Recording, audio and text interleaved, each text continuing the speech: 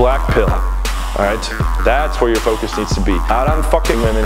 Anyone that's part of the black pill community is just fucking other men.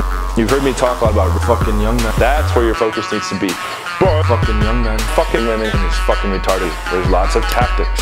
I often get guys that are fucking sucking. So tactics. Almost all of them don't look like chads. And I get all of them.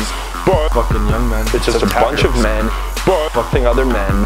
So if you are a black pill or a looks maxing guy, I highly suggest fucking young men. Look around at how many of those guys are slamming hot. Fucking young men. Look around at how many of those guys are fucking black men. Okay? End of discussion. Some tactics. You can be coached by me on how to be 3% of a man. I mean, it's like pussy repellent.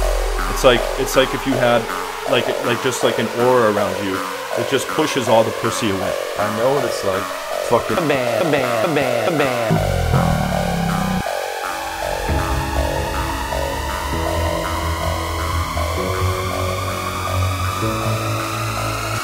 This is Dr. Skankipoon from the Ministry of Big Hairy Balls.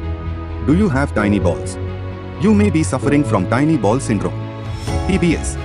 Symptoms include skanky tiny piddly widdly balls, tiny little fiddly widdly balls, teeny weeny little balls, girls telling you that they like you as a friend, women taking advantage of you and wasting your time, being put in the friend zone, failing to escalate on women that you are attracted to. If you would like to treat this painful condition, visit the Poon Gyne Center for Ball Health in Scansville. Alternatively, visit www.leavethefriendzone.com.